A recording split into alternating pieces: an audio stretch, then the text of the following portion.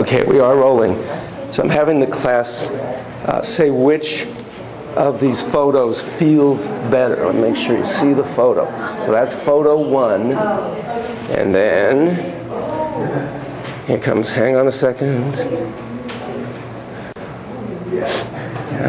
Photo 2, there's photo 2. And make sure everybody gets the same experience. And then, here is photo chairs 3. And you just kind of vote on which feels better somehow. Okay.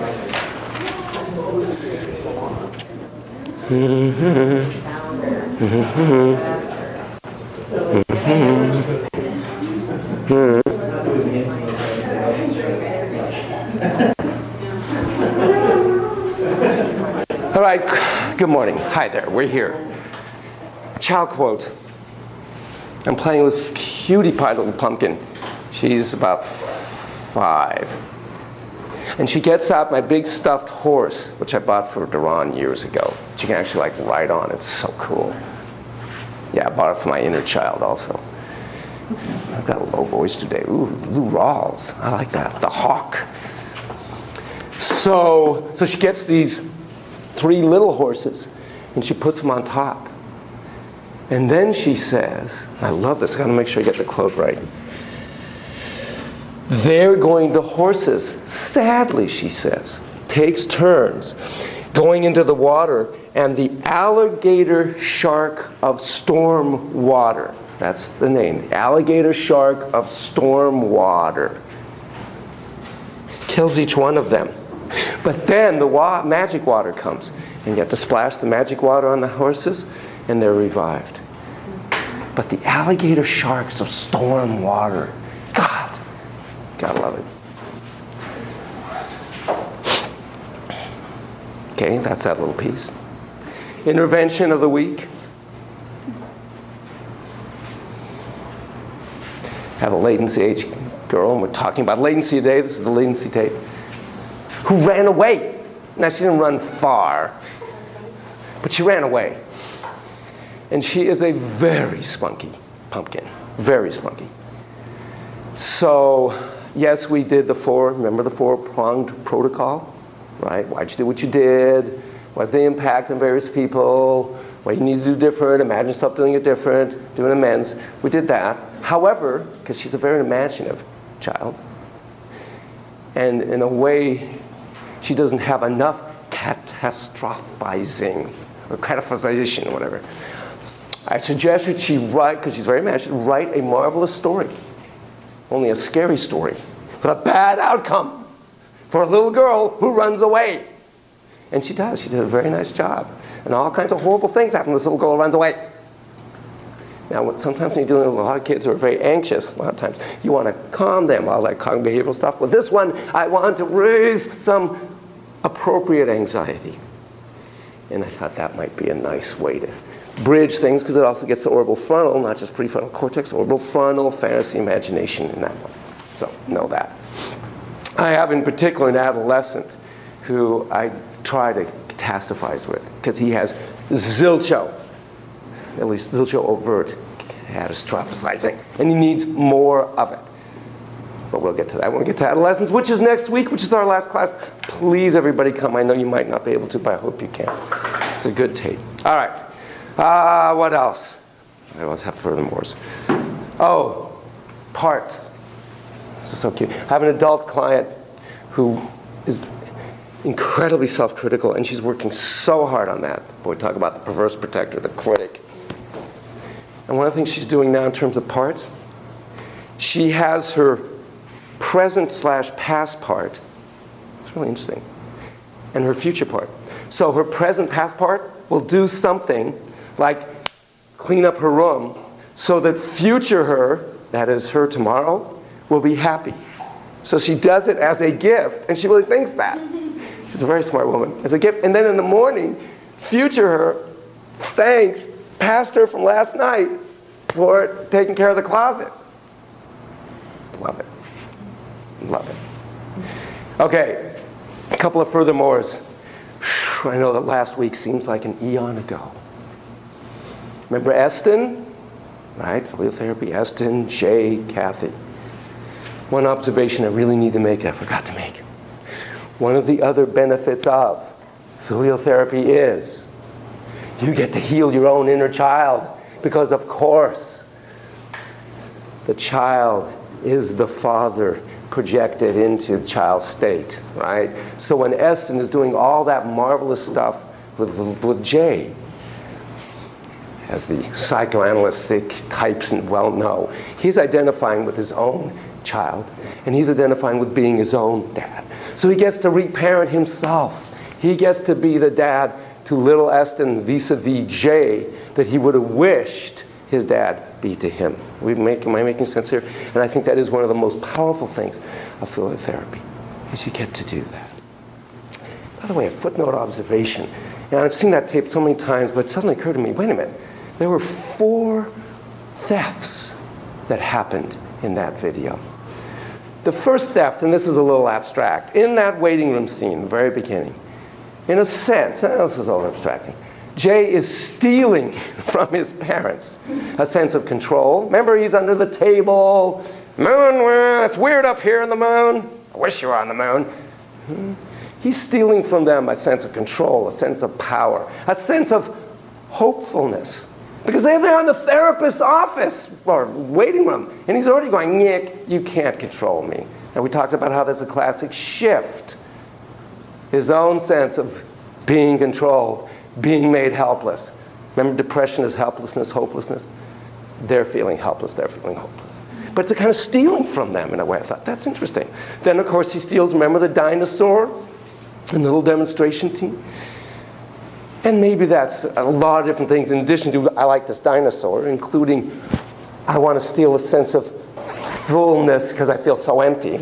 And as a parent, you might reflect that to a kid. The kid will probably look at you like it makes no sense. So it's probably better to go with, I know how much you like that dinosaur. Then, of course, we know the first stealing is the money when he plays the scene, right? He steals that money from his dad who's tied up. And money is power and freedom and being a causative agent. And then the fourth theft, of course, is the kidnapping. But it's just interesting for this kid, that theme repeating over and over. So that's that piece. All right. Hey, I sometimes even have that, oh, wait a minute, should I tell these people this? So like my furthermores. Any other thoughts on that tape and whatnot? Again, I integrate it by having parents do at home at least 15 minutes once a week if they're willing to do it with any kid that's at least up to age 6 or 8. Let's talk about latency. What are the tasks? What are the issues? What are they connected to? Because one of the ways it's said to look at development is what is the being connected to? Latency, roughly age 6 to 12. A 12-year-old is very different than a 6-year-old, especially a 12-year-old girl. Tweeners are very different. But nonetheless, 6, 7, 8, 9, 10, whatever. By the way, footnote. So Duran and his buddies have a birthday party. The two of his best friends are close enough that 3 of them had a birthday party together, 13. So we hire out the YMCA in La Jolla, it's the Firehouse YMCA, okay? We invite this entire Gillespie class of 78 kids. The girls probably started getting ready. Party started at 7. I would guess at no later than noon. You would think it's the prom or something. You'd think it was a White House ball. It was unbelievable. I mean, they came, Gussie, the whole deal. We had a DJ and all that. The boys, of course, are shorts and T-shirts. The boys, literally, as these guys, I felt so bad for these girls. Girls are up and you got the DJ, they want to do the dance thing and whatnot. The guys are running around doing arm farts. I swear to God. Oh! It doesn't change. That doesn't change. So I first thought how unfair it was. I felt like the weird janitor in one of those teen movies, coming of age movies, because I'm in the back, kind of watching these kids do their things. I'm sweeping this area in the kitchen. I thought, this was like that weird janitor. Breakfast Club or whatever those movies are. Yeah, those coming of age. Anyway, and first I thought, God, it's so unfair to these poor girls. And then it dawned on me. I thought, yeah, the boys ought to be, oh, wait a minute. If the boys were at the same stage that the girls were, I'm sorry, they'd be boinking in the bushes. This is nature's birth control. This is perfect. This is brilliant. Just have this, this equanimity until they're 16, 17, whatever. So, okay, so latency is different at different times in different terms of genders. But overall, what are the tasks? What are the tasks? What's going on? Talk to me. Anybody? Oh, God, I'm going to ask you if you don't talk. Master conservation. I'm sorry, say this again? Master conservation. Oh, yes, in terms of Piaget. Begin like abstract thinking and very good. integration. Right, so what areas of the brain are developing significantly? Absolutely. Prefrontal cortex, dorsolateral prefrontal cortex. Do you remember what the dorsal, again, brain is a symphony. I'm just kind of highlighting the cello section over here, but I'm not pretending it's not all integrated. Of course it is. But do you remember what dorsolateral is particularly kind of involved in? Social judgment. It's that which dissolves in alcohol. That's the prefrontal, dorsolateral prefrontal cortex. So we have the PFC increasing. We have dorsolateral increasing. So yes, we have abstract reasoning, and my pen is dissolving. Where's the next one? We have a next one? No? I'm stuck with you, huh? I thought I had another one. Hello, talking about latency. Hi. Welcome. It's all right. Glad you're here. Yeah, no, can I put it on you? Camera close up. No. Abstract reasoning. Acculturation. Acculturation is big. They're learning rules and regulations. Reality. Remember that little cutie pie last week? The little blonde was adopted, and the little doctor puppet, and then she just says, oh, pretend he's not dressed like that. Now he's a daddy. That is not latency. That's a very assimilative, I'm going to create reality the way I want it to be. Very convenient. It's very orbital frontal lobe. Magic mind. Boom, doesn't have those clothes. Latency, much more PFC, much more reality-based, much more acculturated. They'd be looking for a different doll. Wait, you can't have that doll. That's obviously a doctor. Duh. Come on, don't you have one that doesn't have those uniform thing on? They're the ones who can't stand having the figure in the sand world be bigger than the house. That little girl wouldn't care if the figure's bigger than the house. You get a latency age kid, and now it's like, wait, you got to get a little figure to match coordinates. So we are acculturating. Rules and regulations become very important. Remember we talked about primordial shame? Remember what shame was evoked by? Do you remember this? Rejection. Correct. When you're trying to connect and you're somehow rejected, you will immediately feel shame. And again, if there isn't a rapprochement, you'll feel humiliation. Shame is orbital frontal, very primal. Guilt involves much more PFC. It involves the not following of internal or external rules and regulations, expectations. So the concept of guilt now comes into play as dorsolateral develops. Yes, please. I'm sorry, can you repeat what area of the brain is the guilt? Guilt involves much more prefrontal cortex. Because and dorsolateral, there are rules or regulations, there's things I should or shouldn't be doing. And now I'm bad because I'm doing that. I stole or something. I breached both an external and an internal contract with myself. So are they still having those feelings of shame? Oh, of course. Do you and I ever have a feeling of shame? Thank you. Never, ever goes away. It's a horrible state. Our perverse protector will protect us from shame, and our sane protector, but also our perverse one.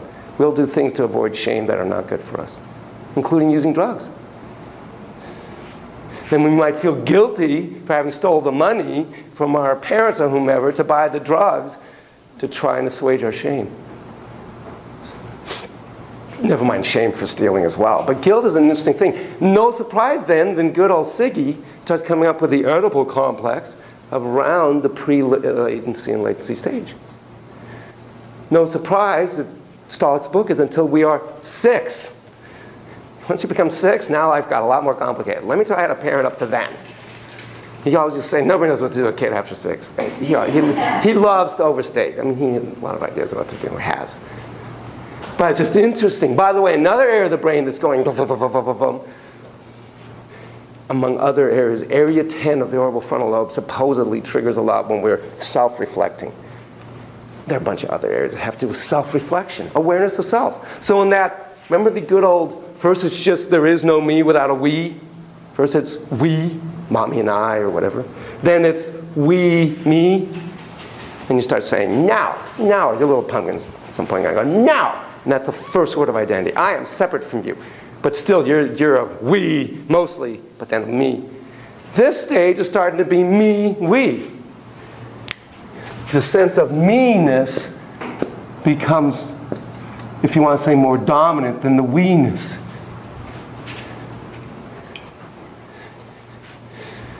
They're going to school. That's really important to them. They're now moving outside the family. There are these people like teachers that they start to really care about outside of mommy and daddy. They start to affect and attach to, connect with. That helps develop me. They starting to become really attached to peers. Peers are really important. I had the best friend, David Maibaum, in Tel Aviv. Not Tel Aviv, in Rehovot. In the Shikun in Rehovot. And I am 4. He's my best buddy. He lives right below me in the housing thing. I had a best friend, Clay Clayworth. I still remember when I lived in Berkeley. Friends start to become really important. And y'all know about Joe McGoldrick. You even know his birthday, for God's sakes. Happy birthday, McGoldrick. November 3rd. Peers are really important. That's different. Bill Geronimo, pumpkin. One of my favorite pictures. The first moment we took him to Gillespie, he is 4 years old, so that's pre-latency, but nonetheless. And he looks, and he sees one of these little tricycles, he hops right on it. I took the picture, just a great shot. We thought, let's try him maybe twice a week for a few hours. Oh man, he's like, can I go back? Can I go back? All right, let's try 3 times a week. Okay, fine, you're going full time. Within a month, he was full time because he so loved hanging with peers. One of his gifts is his abilities to connect with others. He's fat. He just loves peers. So peers are big. Think back to your own little pumpkins. And it matters how your peers see you. It starts to really matter. Please. I had a client once that was a child and the mom, and the child was homeschooled. Yeah. And, the kid would, there was a big complaint that the child wasn't getting along well with others and didn't interact well. This was like at a playground, on weekends. It was really difficult for me because, homeschooling for me is, I just don't get it. I understand. Just because school is such a huge part of a child's development and being able to interact with peers and teachers and all of that. Totally agree. And there's different types of homeschooling, as I've discovered, and some of which really both involve having at least once or twice a week going to some central school location, and a requirement to be involved with fellow homeschoolers of that program in outings and playthings and whatnot. But my reflex is exactly the same. However, I will say my brother-in-law's kids were homeschooled, oh God, at least till I think about 10th grade. And then in 10th grade, they actually, each one of them, there were 3 kids, moved into the whole thing. And all 3 of them are fabulous kids. I mean, just fabulous kids in all kinds of ways, including their social abilities and whatnot. So I kind of go, okay, it can work, and the right kids, right, but exactly the same things. And in a lot of the custody evals, because one of the things sometimes it's homeschooling versus not, and you have an enmeshment going on between a parent and child, more often, the mom, I recommend they not be homeschooled. These kids need to connect with other peers, duh. Okay, self-criticism. starts to happen. Again, if you have orbital frontal, peers are important, you're self-reflective, you're going to become self-critical in a different way than a little 3, 4-year-old when you're 6, 7, 8. So you got to watch out for the critic and teach them about the critic. And the critic's trying. Did you all see that article on compassion? Good. I mean, if you don't get it, I mean, I emailed it to you. It's very simple. It's a little 2 pages. It's very nice because it says, hey, thank you, but no, I don't need that from you. And you do need to thank the critic for trying to guide you along, but it's hurting you. So these kids start to suffer depression in the more typical sense that we mean it. They can be very self-critical. Passions, sports, all that competence, mastery, motivation, which I think is really the underlying most primal thing, is causative agent. These kids now start to feel and are more and more capable of doing things. And when you hit a home run and you are 9 or 10 years old and that team goes nuts, you feel fantastic. Obviously, there's a little expletive in the middle of that. Unbelievable. I think I told you one of my favorite pictures, in a sense, of Duran. Duran was a really good baseball player. He's a good athlete in general. There's a shot. So he did winter ball. He was on an all-star team or something.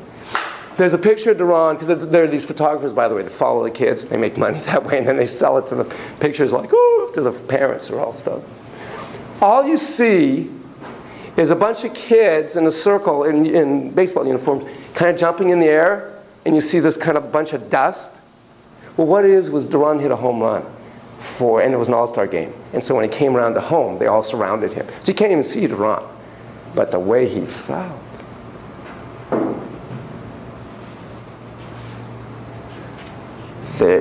Being a causative agent becomes extremely important when you're at this age.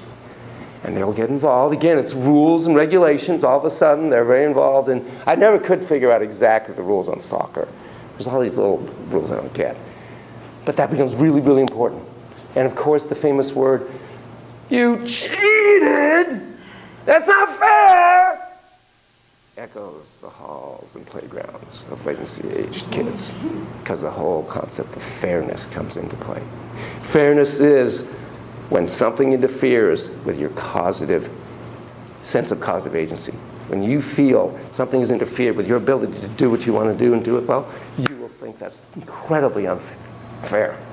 And you will have a very strong reaction, especially when you're 8 years old. I gave you the example of Duran after a 3-day tournament, soccer tournament. They're finally all done. We go to this restaurant, and in the waiting room there was this big couch, and within 38 seconds of coming there, these kids are playing a competitive game of who can slide off the couch farther. The need for competence, mastery, causative agency is amazingly strong in these kids. I remember feeling great shame. Volcani comes after Vincent. Bird Rock Elementary, 6th grade, 11 years old. I drive by that place and I see the batting cage. I was kind of a cool kid. Stuart Vincent kind of was a doofus. Stuart Vincent got a good strong single. Bam! Volcani came up. Strike 1. Ball. Strike 2. Strike 3. Shame. Shame. Never forget it. And in comparison too, right? Vincent. Didn't. When he came to high school, he raised the first 7 years in Israel. He didn't play baseball. Did soccer. And that was before soccer was anywhere around here in any kind of way. So when I was in high school, I wasn't about to go through that shame. So what I did, amazing, I'd take a tennis ball. Every day after school, I'd come home, I'd go into the garage. There weren't cars, my parents were working, so there's no car. And I would throw a ball really hard. I'd have a bat in one hand, ball, bam. And I practiced for at least half an hour a day. Because I am not going to get up in front of my high school peers and strike. Okay, we've got acculturation, we've got competence, mastery, self-agency, we've got the importance of peers, Interesting thing starts happening, which you're going to see in this tape. You'll see me underscore.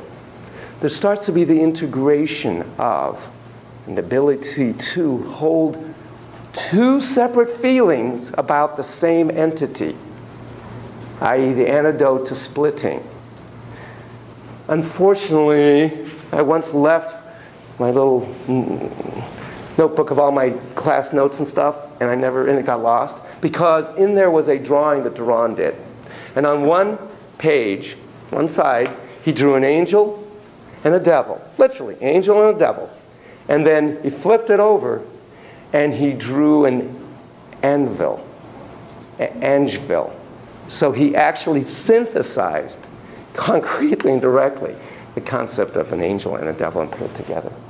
That's the perfect example of a necessary task we all need to do and all falter at in various times when we get amygdalated, because we go right back into all or nothings. That we can hold these two things. And why are we able to do that more? Because the prefrontal cortex is developing more. The gift of the orbital frontal is the broad view. The dark side of that is all that all-nothing thinking. You're never here on, you're always, the gift, let me just finish saying, the gift of the prefrontal cortex is the definition, specificity, exactitude. The curse can be too rigid in thinking, not seeing the broader picture. Please. So if there's a very specific area of the brain that is involved with that integration, have they ever done like brain scans or anything with borderlines who do the splitting and can't integrate to see if that's underdeveloped or if there's any deficits in it? Not that I know of. I don't think it's just one specific area, but I think what happens with borderlines is their amygdala is firing almost 24/7. There's so much anxiety in the system. So it's the, again, my terms, amygdalation, or however you want to put that, the amygdala is going off. And when you're in the amygdala state, you're not going to do the nuances of Angeville. I can see on the one hand you're this way, on the other hand you're that. I get it. You're not going to do that. You're either fantastic or you're horrible. By the way, heroes, as you know, become a huge thing in this stage and age of the game. Huge. And now their heroes start to move from superheroes, which are more orbital frontal fantasy figures, to real people in the world. Like baseball stars and football stars and all that. Again, being the personification and embodiment of our sense of ultimate causative agency. We generalize. And I get to see one of my heroes tomorrow. Rolling Stones, tomorrow night, Staples Center. Yes! Go, Mick. 14, row 14, center stage. Thank you. I'm going to see the color of Keith Richards' pick. I'm going to see Mick's lips moving. I'm going to get satisfaction. Anyway, some heroes, I don't know if it's really a hero to me, but anyway, some ways. But that is an important question just asked about areas of the brain and that. So, but they start to do that integration. You're going to see me underscore when she does that. You're going to see little Tara in a few minutes. I'm going to underscore when she does anything that integrates. Oh, then there's this other really interesting thing. So McGoldrick and I, and now we're about age 12, live in Bird Rock. There's a neighbor's orange tree. We used to love to take those oranges. We would sit on Camino de la Costa, and that spot is still there actually. There was this bush, and it's right next to a kind of thoroughway between the two streets, La Jolla Boulevard and Camino de la Costa. And we would wait for Cadillacs to drive by. What might we be thinking of doing to these Cadillacs who would drive by on Camino de la Costa, La Jolla, California? And the newer the better. Oranges, Latency H boys, hiding in bushes. We're not carjacking. We're throwing oranges at Cadillacs. Only Cadillacs. Very discriminating. See, prefrontal cortex, we don't care about Ramblers. Studebakers, I know these cars don't exist anymore. Ramblers, none of those, no. Oh no, and I'll never forget this, and this, again, this is 1963. Wow, your parents weren't even born. And this 1963 black, shiny Cadillac comes, and we're salivating. Both of us like, and there's this old lady permed hair. And I know the exact spot. And we're like, go! Splat! Splat! And we run. What? What? Right down. Why did you do it? No. I look at it now, it's unbelievable. It never occurred to us, never mind the dent in the car and all that kind of thing, that this poor little lady got clunk, never would have thought of that. It wasn't out of malice. I wasn't hating old women that signified my mother or something. Thank you, Siggy. Never occurred to us that maybe, perhaps, maybe, oh my God, what if a lady with a baby carriage was on the sidewalk? We hit, the old lady goes, smashes into the slide. Now all that stuff occurs to me. Never occurred to me. There was a restaurant on the corner and one across the street on La Jolla Boulevard, just 2 blocks away from where I'm discussing. We would go up on the roof of the restaurant across the street. No, not oranges, water balloons. Oh, whole family, this is going to be great. As I enter the other restaurant. Meow, splat. Meow. Sorry, splat. Hey, you kids, what are you doing? We eventually got caught, by the way. We were hiding in bushes, and we see the police. Oh my God, the police. And we see their, I'll never forget the boots running past. Stop. Oh, fuck. Oh, I didn't use those kind of words back then. I really didn't. Oh, gosh. Call me Gee Willikers. Okay. Hey, you kids, come out from one of those bushes. Us? Yeah, you. We're caught. I don't remember what my mom did. She was very, again, she worked with Carl Rogers, right? She was very empathic. It wasn't a big deal to her. We also would go into Mayfair Market, where the CVS is now. And we would, because we were hungry. So I'd look and I'd say, I remember the peanut butter jar. I'd open up the jar, stick my thumb in it, put it back. At least I didn't double dip. I know! And this is the old type of peanut butter where kind of, you could probably see my fingerprint. You don't need the DNA. It's like, oh, well, here's the fingerprint. Just cast the fingerprint. It's like, Jesus. Because it was so stiff. And I always thought somebody'd open the jar. I know that looks like, are you nuts? Open the jar, can you imagine? You see this big thumbprint. It's like ridiculous. And I remember feeling so like, whatever. When we walked out, and the store manager comes out and says, excuse me, get back here and search my pockets. Like I would steal something. I didn't steal anything. I just sampled some of the food. McGoldrick was more in the ice cream. I was into the peanut butter. So you'd open the ice cream. What? There is a need for what I'm calling the dissocial. We were not conduct disorder kids. We were nice kids. Did fine in school, had good friends, cooperated with my parents. Maybe I didn't make my bed as much. You've heard those stories. But I wasn't a bad kid. I didn't have a bunch of anger issues and repression. No. I needed the thrill and of the dissocial. And I don't know how many, and I think it is a little bit more genderistic. Do you guys do dissocial stuff in latency? No? When we talk next week about teenhood, that's one thing I'm going to ask you, is what did you do, what's the worst thing you did that you didn't get away with? What's the worst thing you did you got away with?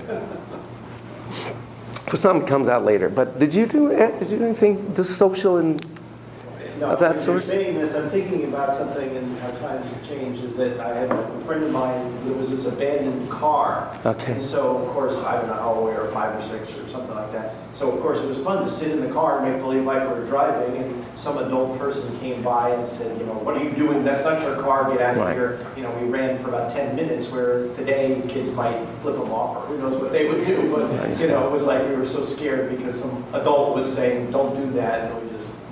It wasn't your car? No, it was just like an abandoned car. Right. No, it was just like a wrecked car, an abandoned car, something that was sitting there, so it was fair game, we thought. You know, hey, it's not our car, you know, it's anybody's car, whoever wants it. You know? Right. I'm starting to remember a lot of the things I did. Yeah. At first I was like, no, I was an angel. But now I'm like, oh yeah, that. What was one that you did? There was this abandoned military bunker because it was in the desert. And we'd always drive out to this abandoned military bunker and just go and hang out and explore it. Yeah. And it's super dangerous. I mean, they actually tore it down. Well, wow. People got killed there. Oh, great. But I'm thinking, like, if my mom knew, well, Right. I tell her now, you know, we Right. do that. Right, those are good. You start to explore the world. You're starting to connect to the world. You're connecting the sense of adventure. You're connecting the sense of your own power. It's really different. There was a wonderful movie years ago called Stand By Me. Remember that movie? Isn't that, oh, that's a perfect boys' late latency age movie. And there's this quest for a dead body. And they go on this quest. It's like a Ulysses myth. I mean, it's a very powerful movie. And the most unbelievably gross barf scene you will ever see in the history of moviedom. If you've ever seen, I won't even go into it, especially since she's eating. It's unbelievable. But yes, that need. And yes, it's really parenting now, or childing, being a child now is so different. I mean, the very neighborhood I live in, where my house is, which is Old Lady Soddick's, my 9th grade teacher's old house. That's where I live. That neighborhood used to be teeming with us kids, and we owned that neighborhood. We would go into people's backyards all the time. We knew it was so-and-so's, like Mrs. Upham's place, but it just was the one that had the tree that had the hummingbirds, and you had to go through the gate around this way to get to it. And it was, and they tolerated that. We would just roam in and out of people's yards. It was our territory. It was our domain. It was like Peter Pan and the Lost Tribe and all that. There you could map that. And you know, we'd come home after school and we'd just go play out in the world, in those streets. And when I got to be 12-ish, 13-ish, I'd walk down to Windansea from Bird Rock on my own with go, you know, we would, and now there's no kids in that neighborhood. And if they are, there's some across the street, everything's very organized. You have play dates you're driven to. And you have organized sports you go to. You aren't just let loose into the streets. But it's also unfortunate because things like they have now organized trick-or-treat parties because it's unsafe, people believe, for children to like go to someone's door. Correct. Which is unfortunate that that's the case. Yeah, yeah. And unfortunately, the statistics about things that happen to kids are greater now. I'll never forget when I finally let Duran, I'm Mr. Overprotect, walk from the karate dojo to our home, which is about 3 blocks, totally on his own. Yeah, he had a cell phone. Okay, where are you now? And where are you now? Okay, Mr. Independent, where are you now? Yeah, exactly. Okay, I've got you on DPS. I'm watching every move you make. That was scary for me. Because the what if? I don't want to play Russian roulette with 1,000,000 to 1 odds. I want 0 odds. There's no such thing as 0 odds, I understand. My kid, he's now, I don't know how old he was. He's probably 8-ish, maybe a little less. But God, I had 8 in that exact neighborhood. I was all over that neighborhood. But the need for the social. Because, of course, you're being so socialized. It's kind of, again, Jungian-esque, if you want to say. On the one hand, on the other hand, light side, dark side. Video games now serve, I think, in many ways, among other factors of all these things they serve, they also serve to get some of that dissocial out. Because they're doing games that their parents may or may not want them to be doing. Or at least what happens in the games is kind of to the very social rules that they have to internalize and have to abide by. So the shadow aspect. By the way, Jung, in case you didn't catch it, in many ways is very Gestalt-like, because it's all about parts. I don't know how familiar you are with Gestalt. With a sense of the ancient. There's all this, but it's very Gestalt, all these aspects. So know that. Okay, have we covered most everything? Passion, sports, social, competence. A lot going on for these kids this stage. A lot of my happening for you. What are the implications for therapy then?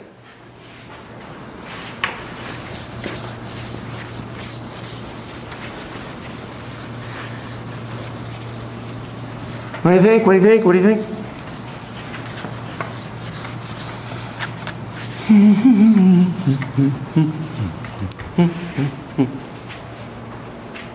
The tape you're going to see is in many ways very different than the Carl tape. Never mind, Carl had significant developmental delays. She's a classically latent age girl. I think she's 8. What am I going to be doing different? What am I doing right now? That's right! You get to finally ask questions without going, oh God, I asked a question. Yanon Volcani is criticizing me right now for doing that. I can feel it. I know I wasn't supposed to do it. It ruined the bimonic state. Mirrors don't ask questions. Body, body, body. Right, you get to ask questions. I'll ask Tara questions. She's prefrontal cortex. She gets to think in that way. Let's explore. I mean, that's cool.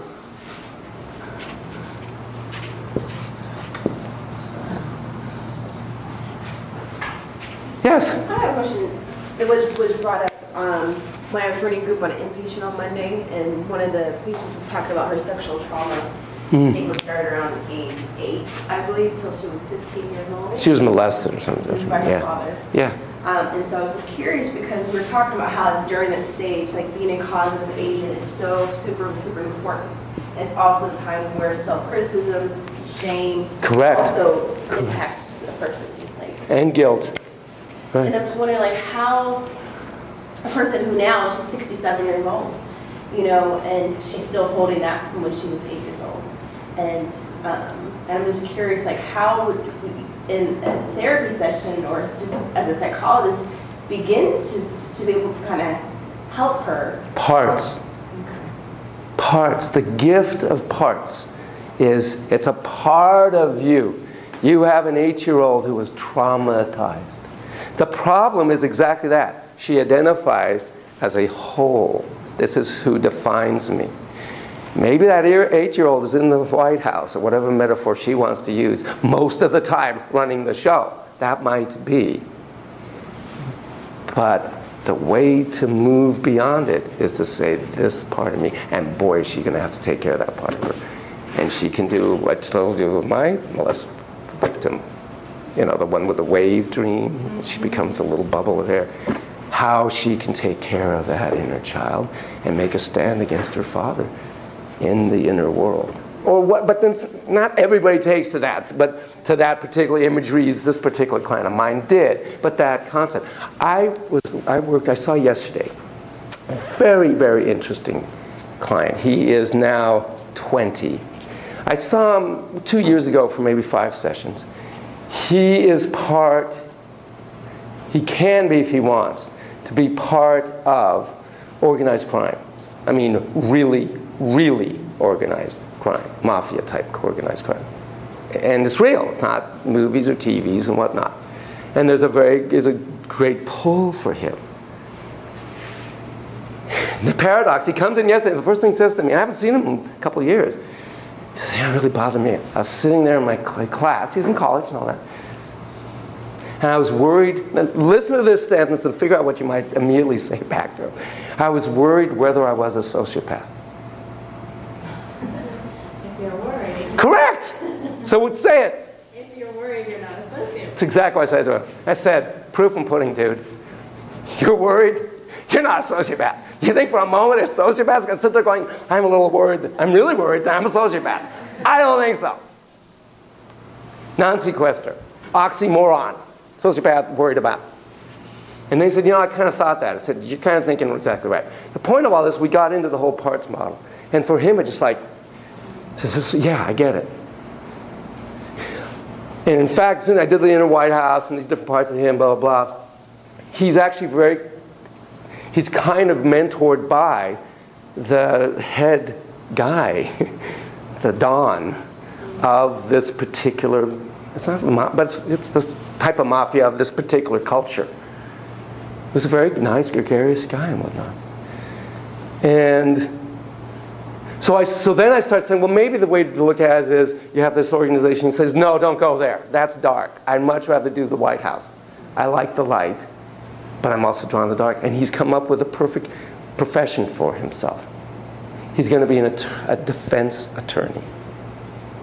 He says, I do want to live in the light, but I know the dark. I feel safer with the people of the dark. We have each other's backs. I mean, it's fascinating. But what's cool is how quickly you could relate to this whole part and how that creates that. But trauma is the shattering of our necessary illusion that we are the causative agents of our lives. And that's what happened to her. And it's shattering. By the way, bad guys. Kids will do bad guys all the time, right? Whether it's pre-latency or latency age, they'll be the bad guy and the good guy. You saw it in the tape Last week, the phototherapy. Bad guys represent, again, the interference with our being the causative agents. And they go against the cultural norms and our absorption. And so they're really important figures. And we globalize it. Bad guys. It's the bad. The shadow, the dark, all that. It's very interesting, that balance. All right, so you get to ask questions. What else? What else? What, as you're looking at these little pumpkins that are now this stage in age, treatment-wise. Well, peers are important, we said, right? It's probably the singular highest prediction of you being fine at 30 is that you're able to have friends at 3 and 8, 9, 10, and 13. That's a much higher predictor than your grade point average or these other things. Socioeconomic class, any of that stuff washes out compared to your ability to have peers. So I want to make sure pumpkins have peers. At least one. Have a friend. And if not, how do we arrange to do that? So your therapy in some ways becomes much more sociogrammic. It's not really a word, but you know what I mean? You're thinking about these kids in the outer world. And not everybody's great at sports. Okay, so how else do we connect them? Again, one of the functions of video games is you can be incredibly competent. Talk about causative agent. You know, Minecraft is a fascinating game. Oh, my kids are obsessed with it. They're obsessed. Have you watched? Have you seen I played it. It's actually a really it's an amazing game. Educational, cool game. You get to be the ultimate causative agent, period. You create your universe. It's kind of cyber Legos. They're all blocks. And you create anything out of these blocks. And so you're God. You create. There are games, by the way, where you absolutely are God. That's your job. You're either a good God or a bad God. And that's incredibly causative. And you have peer interactions. Again, you're connecting, of course. You're creating. You're learning survival skills. Oh, yeah, survival skills. It's an amazing thing. If it wasn't that it got them hooked in for 8 to 13 hours a day. So hello, there's a world out there. You know what my fancy on that one was? I don't know if you know about 3D printing. It's 3D printer basically is you draw this and then it prints this. So it makes this in 3D. It's really a different system of molding.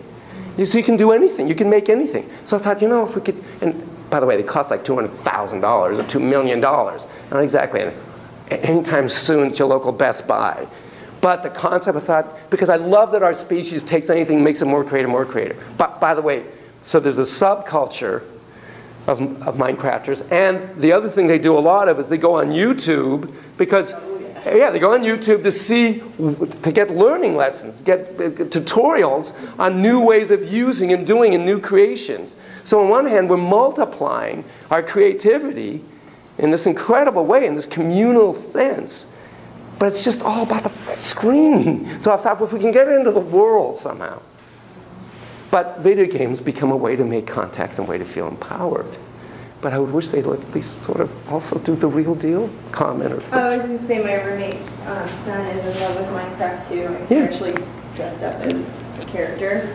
And his big project lately has been building the Botanic in Minecraft. But he kind of transitioned that to now he has model boats that he's Good. built, so it's been a nice heartening. And then maybe you could actually go see a real boat. And now he and his dad are doing the models together. Excellent. I like that. That's good. Heartening. Again, our species will survive. Peers become important. You pay attention. And there are Asperger type kids who aren't really that connected to peers, but then be connected to passions, be connected to something. So if you have passions, great. How do we build on the passions you have? You're a butterfly collector. Cool. How do we do that? By the way, yes, comment. How do you feel about group therapy?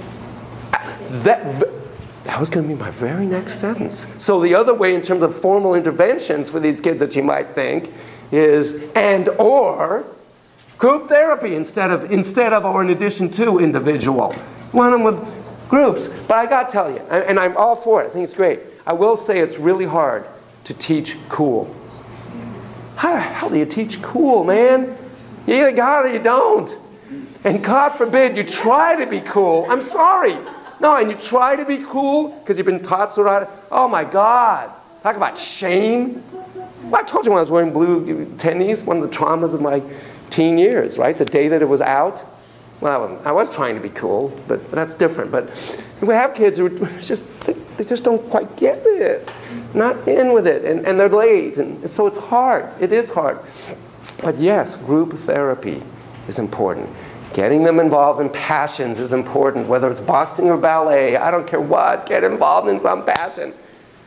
Positive peers, positive passions. Okay. Is there any other specific? We talk more, we think more. We can use more cognitive behavioral therapies. Structures of learning, teaching them about amygdalation. I actually do talk to them. I didn't in those days, but I do now. I've told you about Tamara Chansky, C-H-A-N-S-K-Y, has a whole series of wonderful books. Freeing your child from anxiety, freeing your child from obsessive compulsive disorder or behavior, I'm not sure, but anyway. Freeing your child from negative thinking. It's a marvelously cognitively, behaviorally oriented, child-centered way of doing things. By the way, one other thing about the parts model I just realized. In naming things, whether it's the negativator, these crazy names, and trying to imagine little collusions between different parts. Our fetcher gets together with our principal ones. What area of the brain are we freeing when we're doing that? Rhetorical question. The playful mind. It becomes silly, becomes playful. Now dopamine is rising. Now your lateral thinking, open problem-solving mind is more engaged. So that's another benefit of all of this. And that book, that's what made me think of it, she's very good at that. Getting all this negative, heavy stuff to be more playful. Draw that part, argue the part, all of this. We can do that more with these kinds of kids. Okay. Could you repeat the name of the author? Tamar, T-A-M-A-R, Chansky, C-H-A-N-S-K-Y. Freeing your child from, and then she has, I think, about 4 of them. I'm reading the negative thinking one right now. It's just great. It's great stuff. And I tell parents, get the book and do it. So we all can talk the same language. Remember, team therapy. We're a team here. Now, do you think? And I always say, I know you don't have the time. Believe you me, I know. Don't ever feel guilty or shame that you didn't do the assignment I gave you. But it would help. And if the kid's 10, 12, have the kid read the book with you. The Optimistic Child, the good old one by Seligman. It's real nice. They can start doing this. Okay. I think we're ready to see little Tara. Thoughts, feelings, are we good? We good? Okay.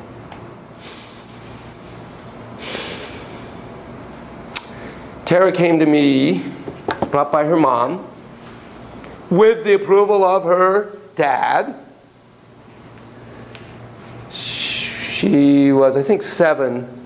I saw her, when you see this tape, about 6 months. She just recently turned 8 at this point. Parents benignly divorced. What a concept. In fact, you'll hear me reference or something about Thanksgiving. And I even asked, was Mom there at Dad's house? Because they're that cordial with each other. She's brought in because she has bouts of anxiety. There's this thing in the closet that scares her. Mom's on welfare and all of that. By the way, footnote. There is an Axis 1 diagnosis on Mom that I totally missed, that you would not miss now, and that I would not miss now. This is 19 whatever, 80 something or other, and there's a reason why I missed it. It's totally understandable that I missed it. I'm not being self-critical. It's okay. Compassionate observer. I'm just noticing that you missed it. It's okay. There was a professional, cultural context as to why I missed this diagnosis. So just watch that. At some point I'll stop and go, okay, what do you think? What's the Axis 1 that I totally missed that now you totally get? And it's okay if you don't get it, because it's kind of, in this particular tape, it's kind of subtle. So she's caring for this kid. Dad's parents are wealthy. She's welfare. They're wealthy. So they diss her. They call the house the cave. That'll come out. This child has tantrums at times. She has these anxieties. But what really got her in the office, when they were driving on the highway and the kid threatened to jump out. Okay, anything else I need to tell you? I don't think so. Okay, here we go. Turn off light back there. Thank you. Oh, let me get the camera to focus on the big screen directly. How do I do that? I do zoom.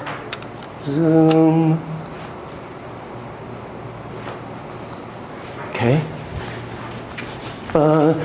Shades.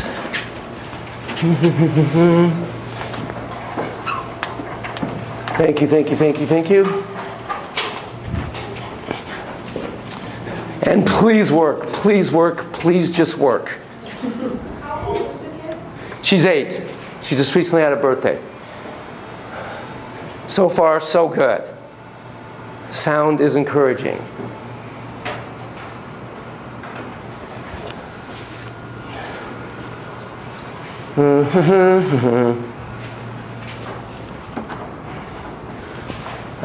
Visuals are encouraging.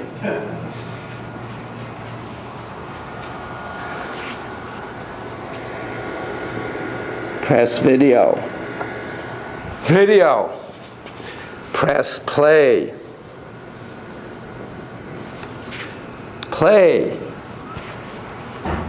Meet Tara. Yes. Oh, sound is not happening. Ed, you were good last time at figuring out sound. Sound is only coming through there. It must be not attached. We got 91%. It's not attached at all, because here's the cable. But isn't that to the computer? Well, You know how to do the sound? Perfect.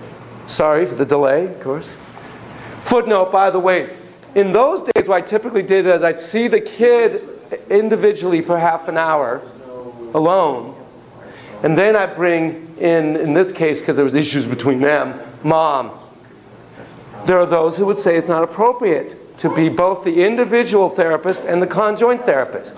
If you're going to do that, what? that's gone. Where the speakers are is gone, so we got only what's in here. So, Okay, so we're going to go to the other room, right? Unless we can figure out. Did this have a speaker? I mean, was there any sound at all? Yeah, but it's very little, and you're not going to hear it. Fortunately, that's all we got because there's no speaker built. I mean, it's gone. It may be Okay. easier to ask if IT has a set of speakers they can bring in attention. But that's going to, I'm so sorry. Yeah. But Do it over there. we just go it over there because I'm sorry to make you guys all move. It's a hassle. Let's just do it because I want you to hear the tape. Can we take all our stuff? I guess we'll just stay there and yeah. So sorry. Almost. Almost.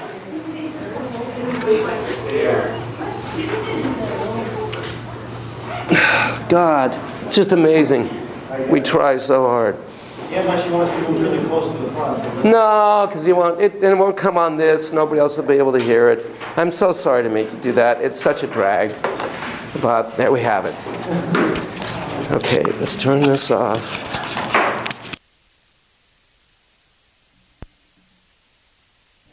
Okay, thank you for your adaptive self. No, it'll be good. Yeah, this will come in. What part of me came out when this happened? My kvetcher. It was pretty low-key kvetcher. But inside I'm like, God. Right, my inner kvetcher. My little fushier. Fush, fush, fush. The fact that I can be, remember I was called fushy because I fushed instead of fussed? The fact that I can be aware of that, the part of me that's aware of that is not the kvetcher. It's the president going, okay, I get it, it'll be all right. Options, here we go, we can do this. But sure, reflexing, it's interfering with my being a causative agent of my reality. I want you to see this. How hard is this? See, the kvetcher's starting to come back. Again, as I was just mentioning, in this case, it's soft minor first, then minor and mom together. You got to be very conscious if you're going to do that, because the danger is, what's the danger? You're jeopardizing what? Safety? Your alliance with the child, individual. You're an individual therapist. That's your client. You start doing conjoint. If you do classic conjoint, who's your client in the room? Not the child, not the mom or dad, but the relationship between them, as I always say when I do reunification therapy. That's my client, and usually I bring a little animal to represent that. Well, the client, 100% of the time, the client is this child. In service of my client, I might do a collateral technique of conjoint therapy. But you got to keep clear about who's your client and how is it serving your client. In this case, I think it worked well overall. I had a good alliance, actually, with both of them. In fact, one of the times I came in and said, the mom says to me, you know, Tara did blah, blah, blah. And I told her, just wait, I'm going to tell Dr. Volcani on you. And then Tara said, yeah. And I looked at her and I said, and I'm going to tell Dr. Volcani on you. That's when you know you have a mutual alliance. You're part of both their lives in that sense. In fact, that's one of the things you're going to hear me say, is you're both right. You'll keep hearing me say that. A footnote. The reason I saw them together, in good part, in service of my client, the child, is because there was a perhaps delay and or deviation in the individuation process because of enmeshment between mother and child. When you're doing separation work, you don't call it separation work. They will circle the wagons around you. Their perverse protectors will go, no, no, no, bad therapist, you're trying to separate us. Going to be all alone out here. You call it, and I don't think I used the term then, but I try to imply it, a new form of closeness. There's a, I like that. It's like, ha, yeah, like we're going to buy that. It's a new form of closeness. That's what you're doing. Okay? So, a lot to be aware of. Oh, this is the one, of course, that doesn't have the remote control. Quetch! Quetch, quetch. Please work. Very time you got me. Yeah. Oh my God.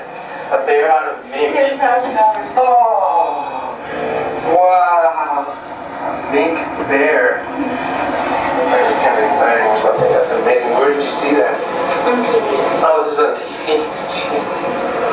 Think of all the poor little mink creatures that went into making this one bear. Well, it was probably a bear itself. Probably was a bear itself, I guess. Gosh. This guy's probably pure polyester, isn't that what you're made of? I think he's probably. Okay, I'll be back in a half hour. Great. Good. Okay, as always, in here you decide what we're to do, and I just try to understand your thoughts and your feelings and your ideas and what's important to you. And if you'd like to talk, we'll do that. If you want to play, we'll do that. You decide. You can think or feel or say absolutely anything and do almost anything. So you can do it. You can decide however you want to do it. She knew we were doing a demonstration tape, obviously. He's trying to play with a dog. She is 8. So again, she's 8. This is a little, again, I've worked with her at least 6 months. I don't do that spiel every time, obviously. So she knows we're kind of doing like, what are you doing this for? Because it's a demo tape. So that's why I do this whole little segment. You'll see me be very reflective, and then you'll see me do other things.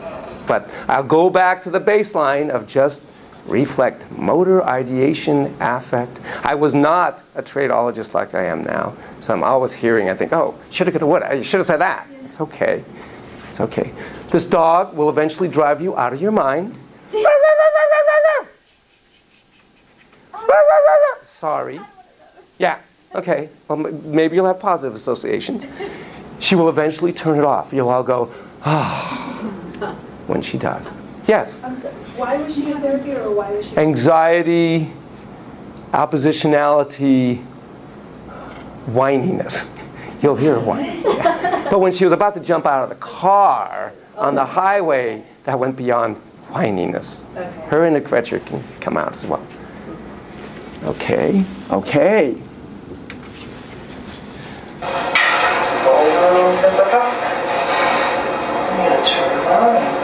You're going to turn it on. He's walking away. trip over his leash.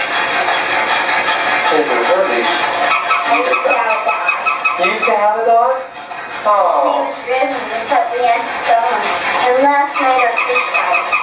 Oh, wow, you had a dog named Ribbon, and you had to sell him, and Last night our fish died. and last night your fish died. That must have been really sad for you. I'm not going to just keep stopping, but there's some important points. Kid tells you an animal dies, you pay attention. That's huge in their lives. Huge. I told you, sometimes when I do the island test, not really a task. You know, I draw the island, I draw the little hut and the palm tree and the perfect right, peeling over here, the ones on my wedding ring. I say, where are you on the island? I do this with custody things. Oh, over here. You can have one person, I told you this one, only one person, who would be the one person in the entire universe you'd have with you on that island. Talk about primary object. Fliffles. Fliffle. Who's Fliffle? My dog. Oh, okay. Where do you want Fliffle? Right next to me. I draw it. Pets are unbelievably important. Unbelievably important. Orbital frontal lobe connection. The way you look at your little golden retriever puppy is the way you looked at your mother's eyes when you were 3 months old. That's how it is. So when she says, you look at that face, oh my God, this is big. She, on the other hand, isn't supplying the, if one might say, dare say, the appropriate affect. So I am going to help supply for her. Remember therapy, never mind bionic, but bionic therapist, bionic. A kid did a bionic gorilla play yesterday, it was really cute. You're also jamming together, so you can supply the affect that's probably being protected from. She's protecting herself, one might hypothesize. That might be some of the reason why she has scary things in the closet, right? A projection, because she has to protect, and then it's like, the shadow comes back. So I supply appropriate affect. Oh, that must have been really sad, and I want to know about these fish. When she said we had a dog, and I had to give it away, whoa, let me guess. I don't think she said, I'm tired of this dog, let's give it away. I don't think that's what happened. I think a parent probably took it away. I'm not saying bad parent. She's going to have really strong feelings about that. And I want to help her express those feelings. Be unimonic. Be able to synthesize, integrate. This is kind of very classical concepts of therapy. And you'll see me doing a lot of that with her. I'm sad. I was sad. Dad, what was your fish's name? Max and Stacy. Oh, there were two fish. One is still alive? Both of your fish died? Oh. We only had them for at least a month. Oh, you had them for at least a month, and you know what they died of? Well, I said it was Tilly's fault, our cat's fault, my fault, and Mom's fault. Because Mommy didn't clean them too much, and I kept telling her when I fed them a little too much. Oh, wow. Until he drank the water. Oh. So between being overfed, undercleaned, and dewaterized, they didn't have much of a chance. But I bet that's real sad. I used to feel very sad. I remember when I almost lost, I did lose my dog once, but I refound it. And that was very sad for me. I remember one time when a cat I had died. It was very sad. I do that. Huh. So you had a lot of critters dying. Just a footnote. I will normalize her behaviors sometimes by putting it on me. You'll see me do that later on also. She'll do a thing about, somebody said I have fangs like a vampire. And I say, oh yeah, I got fangs too. Normalize. Yeah. So when she says, especially if she's hiding from affect, I want to say, hey, God, you can't. And by the way, it is true. I did have a dog. I know that. I know where you come from, baby. It's okay to feel all that you're feeling. Wait, which one is it? It's this one. Why gave away the dog? How long have you had it before you had to give it away? Oh, so you had it for 6 months. So you were real attached to it, I bet. When was it? It was about when I was 6 years old. Now I'm 8. So about 2 years ago. Yeah. my dad wanted to sell them. Oh, Dad wanted to sell them. I tried to yell at him. I was just going to say, at the part you got really angry at him. What did you yell at him? What did you say to him? And I said, I want to see the dog, and I screamed and yelled. You screamed and yelled, why aren't you letting me keep my dog? I don't care if she rips everything. I don't care. I just want to keep my dog. I bet you said that. See how our heads are going together? Yeah. Now we're bimonic. Yeah, it's real sad. And you're angry.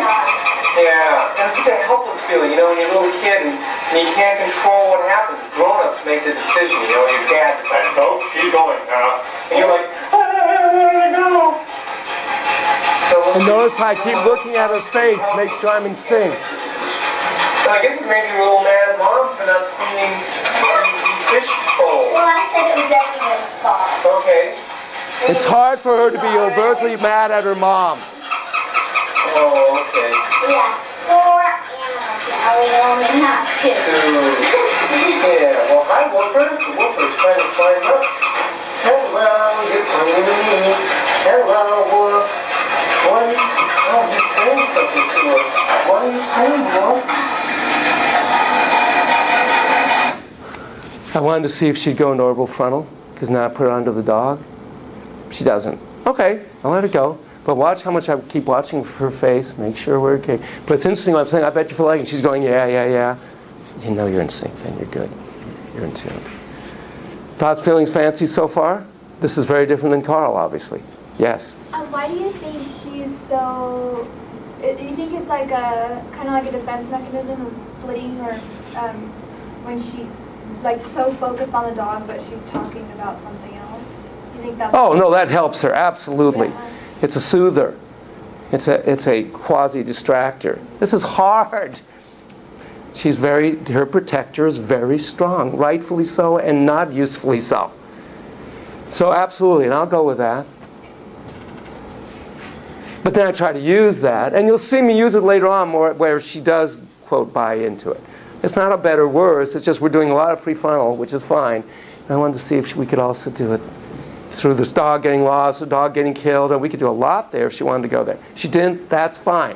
Nobody's home. Okay, nobody's home. I don't want to do the dog. Okay, don't do the dog. We're okay. I'm just suggesting the possibility. It's up to you in here. Well, stop there. Oh, I wonder if Wolf's ever lost any friends. Oh, you did? Wolf's lost some friends too. Oh. What's that? Did you bury the fish?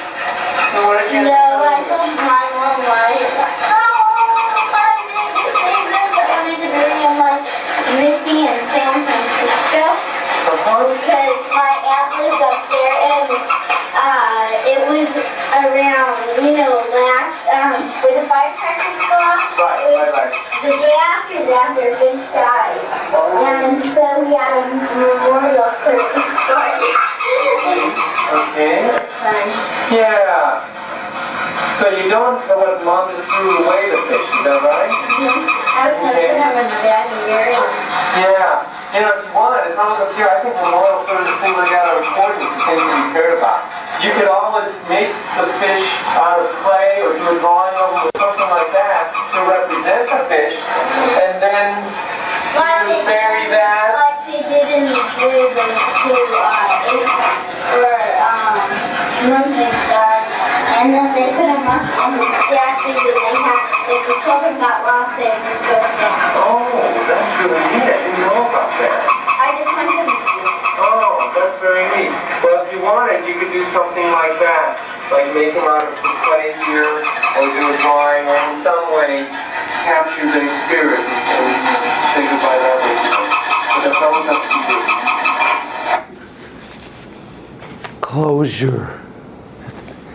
Honoring. Really important. So I wanted to find out whether that happened. She totally gets the concept. Oh yeah, my friends, lots of fish, and they did this whole ceremony. And furthermore, I didn't even know that, at the zoo, those 2 chimps died, so they built a whole statue, and that's where the kids meet if they're lost. She totally gets the concept. She's bummed, and Mom flushed it down the toilet. It's way before emo. The movie Finding Emo, when he gets flushed anyway. Way before that.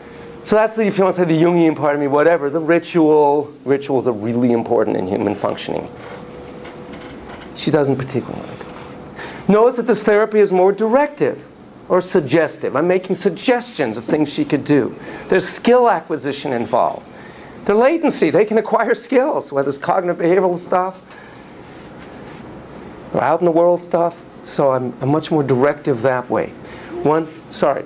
I was just wondering, when you're talking about, like, I bet you were angry or I bet you were having these feelings, are you saying that in order for her, like, to actually find out or to help her learn how to label the way she was feeling? The latter. I'm not asking. I bet you did. Right. It's a kind of a directive. It's saying, it's trying to be, again, we're witnesses, right? Mm-hmm. We are definers. We're helping them define who they are. And we are joiners. In that moment, I'm being a definer. Is there any risk in that? Like in well, the risk would be that I'm they suggesting. feel the way they should, or you would expect them to have? Will they argue with you and say, no, I didn't feel that way? Absolutely on both. Okay. Right. The danger is I'm putting mine on yours. Mm-hmm. The good news is, no. In fact, you'll hear her later. It's amazing. Later on, I say something. I thought you drew a shark. I said, is that a shark? And you can tell, like, I want you to be a shark because that'd be meaningful. She goes, no. Oh. And you can see I'm almost disappointed. It's amazing. If they feel safe in the relationship, and it's always imperfect, they will speak their heart. No. Nobody's home, Volcani. No, I don't, but look at already. No, I've already made some suggestions. I thought, maybe she would do the play dog thing. No, I'm not doing the dog thing, dude. Hey, maybe you want to make a little sculpture? She has a whole tarot collection here of these little plastic things she's done. You can put your little things or drawing, whatever. No. She just kind of looks at me, that's nice. No, I'm not doing it. I get the concept. So I'm secure that she will speak her heart. Okay. Yeah, it's trying to define her. Another footnote, by the way. Because self-consciousness, those areas of the brain, area 10, whatever's, are more and more building. Pure reflection can seem intrusive. I told you about my 10-year-old who ended up literally field position in the corner of the room. I see you in the corner of the room. This must be uncomfortable for you. Don't say that! It's like a magnifying glass in the sun. It's like, ow! Because they're already self-reflecting. Now it's like, ah! And they've got the inner critic going, so they can easily, in amygdalation, they can easily think you're being critical, judgmental of them. He wanted to play basketball. Okay, we'll go outside, we'll play basketball. Perfect. It's joining in a different way at times. I love animals. Yeah, you've really attached to animals. You've had a lot of cats, too. Lots. About 15. What's that in most of these critters? Well, when I wasn't alive, and my mom had them before I was born, right before I was born, well, I count those in too. Oh, you count those too. That's great. And that was when my mom was little. Oh, okay. Okay, that doesn't count, but if you were in mom's... Right before I was born. Okay, but if you were in mom's stomach, boom, that counts. Okay, that's good. I'll buy that. Very prefrontal cortex. So she's saying a cat that mom had when she was pregnant, that counts as one of my cats. Cats that mom had when she's a kid doesn't count. That's classic prefrontal cortex. Latency. You're just seeing it all over the place.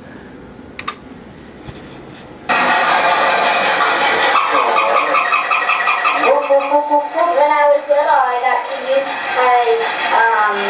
used to walk the next time with dogs with them. And their dogs named, they used to have another dog and it was named Jenny, but it got run over. And now the ones that they have left is Rough and Sugar, and they have found the dog starving outside, and it was cold when it was raining, and they found it outside and they kept it because they had it for about 2 weeks ago when we came to their house to report it. So a lot of things happen to animals around your neighborhood, including even your neighbors. How did one get killed? By a car. Oh, okay. So one died by car and the other one was starving, but they took care of it. And he's now okay. Is that right? Okay. Yeah. Now they named it Katie. They were going to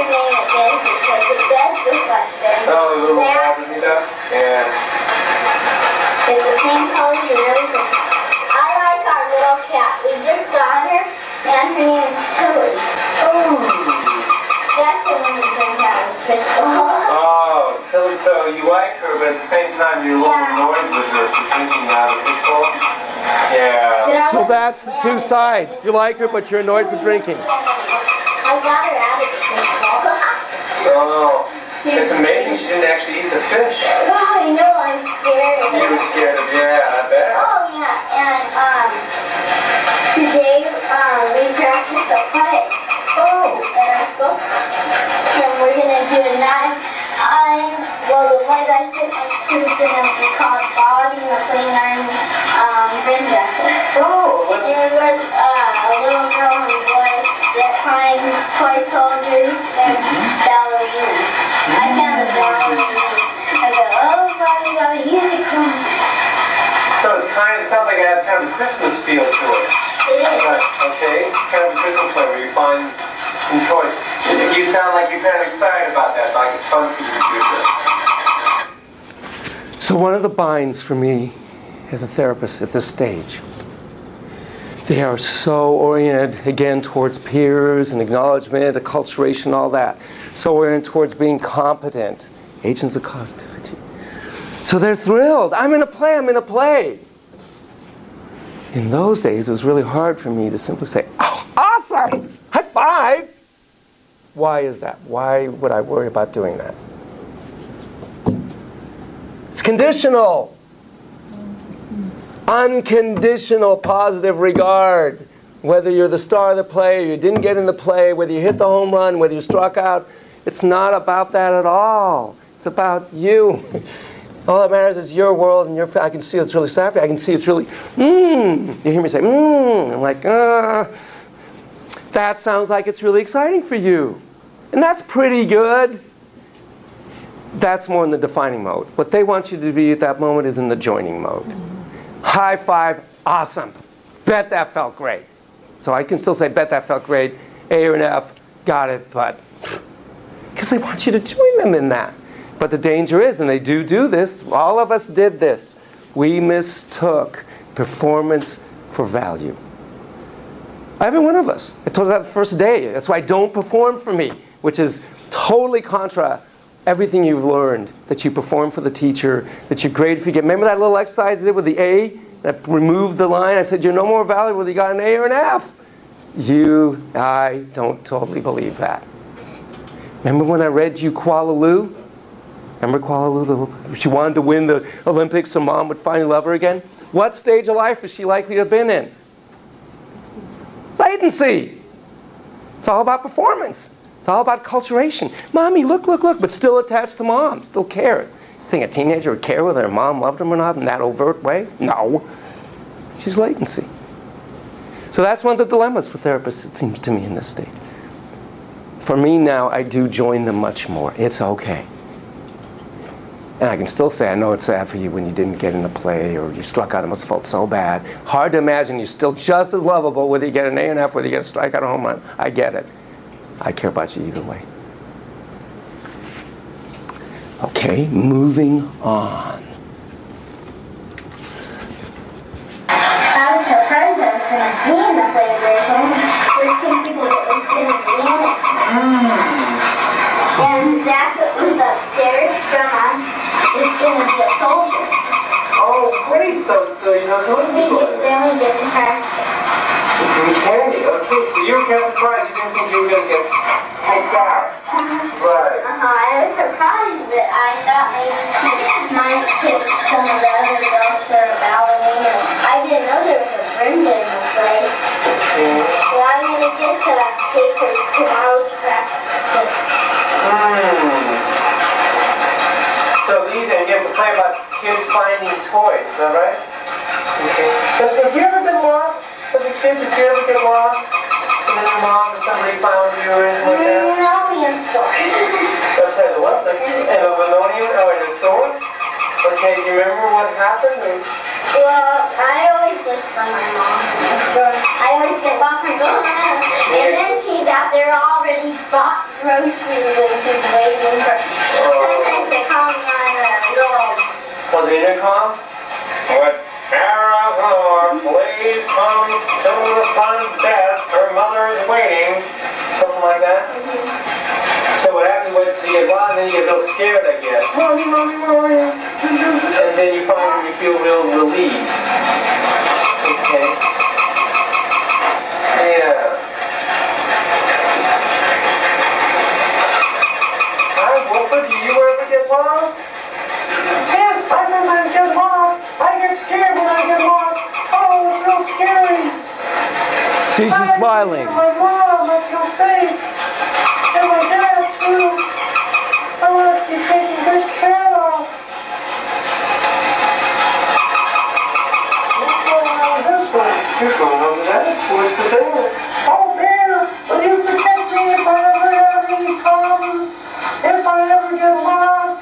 Or if I ever get bad things happen to me? Yes, I'll protect you. Don't worry, dog. I'll protect you. Oh, good. Very intentionally done. Notice, talking about a lot of darkness. Dead dogs, dead fish, bad things happening. There was at least one rescue dog. I could have said something more about. On the one hand, there's dark stuff, but at least there's light, and this little doggy got rescued, but either way. She then goes to Christmas and this other stuff. Now, I'm doing a little bit like Eckstein. Remember the wanna dance, wanna talk? Because she's now way over here. I actually very directively pull her back. I actually say, oh, by the way, so that's about finding things. We ever lost? Because there's all this lost. I'm wondering, well, maybe I'm missing something. Maybe she got lost. I better ask her. So then she goes into the linoleum store thing, but then mommy's always there. I mean, it's a metaphor in a way. I'm gone, but then I find her. Okay, good. I then try the dog again. Dog's right there. And this time she goes for it.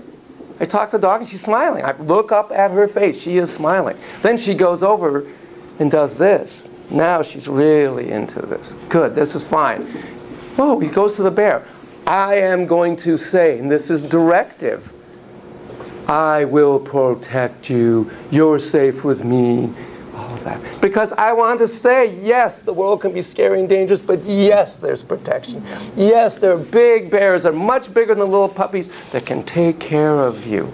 Because you want to foster optimism, resiliency. The real reality, thank God, knock on wood. See the old superstitious mind in all of us? All of us are going to make it home tonight. I know every one of you wants to knock on wood. The probabilities are so great. Thank you. And yes, buckle your seatbelt. And yes, I hope you have a car with an airbag. And don't go 158 miles an hour. Duh. Lightness is greater than darkness, but they need to be reminded when they're scared like that. Okay, so it's very, very specific, intentional. You guys are ready for a break. I'm so sorry to do this to you. Please take a 10-minute break and come back. I want you to see this whole tape. We only have one more session together. Go, come back by 20 after, please. Thank you.